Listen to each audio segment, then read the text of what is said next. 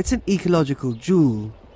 Lake Naivasha, just 2 hours' drive west of Kenya's capital Nairobi, attracts hordes of visitors.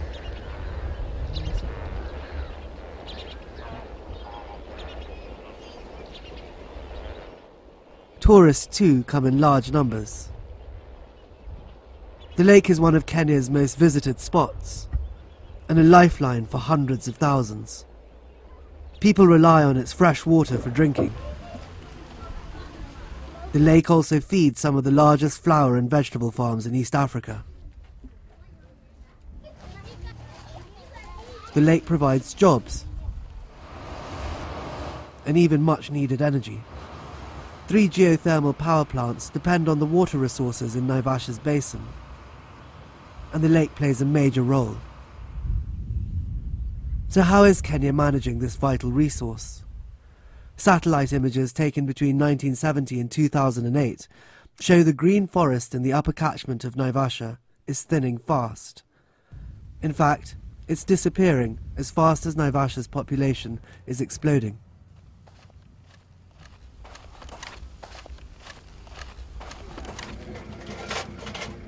Nigel Carnelli, a tourist lodge owner, and his family have been living here for 3 generations. Carnelli says he's never been more worried about the fate of this national treasure. Well, if you go and measure the depth of the lake now, you will see that there's probably less than 4 meters left, right in the middle. And the average depth is going to be way less than 2 meters. And we know that 4 meters is missing over the last 25 years. So we've only got an average of 2 left.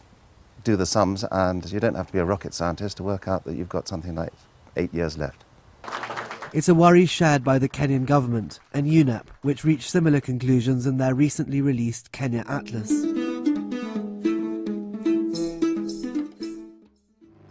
We ventured to the lake for further research, measuring depth near the lake centre. As soon as it hits the bottom, that's it. 9 feet in the centre of the lake. Not very deep. Lake Naivasha, one of Kenya's most precious resources, is dying. And one of the reasons is hard to miss.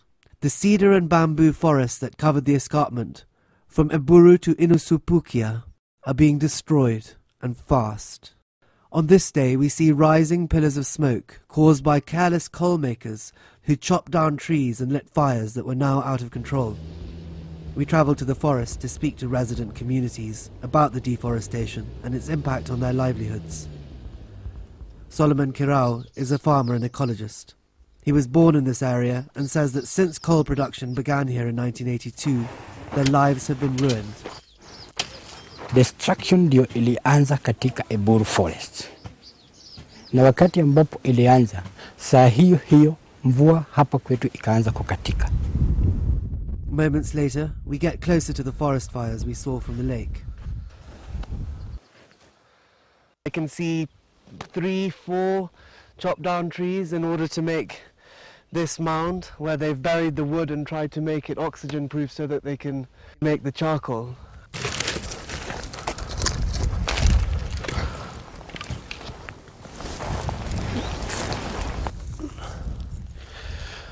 We've been walking around the forest now for about 5 hours. We've come across coal mound after coal mound, what the Kikuyu call muhuko. There are very few old trees like the ones we see behind us left. All around they're very, very new trees, too young for them to burn down. The effect on the environment is clear. The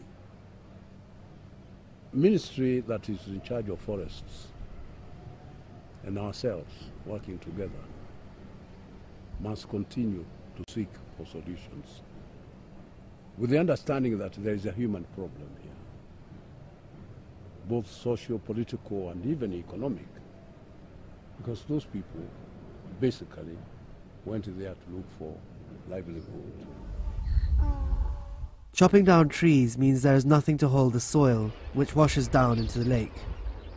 Silting is now a major problem. Local environmentalist Douglas Chege explains that this track, just meters away from the lake shore, isn't in fact a dust track. It's a tarmac road, covered in silt and soil. This was tarmac? Yeah, the tarmac is down here, Somewhere. and this is the siltation. Jeez. And if the vehicles are not moving around, the high will be this side.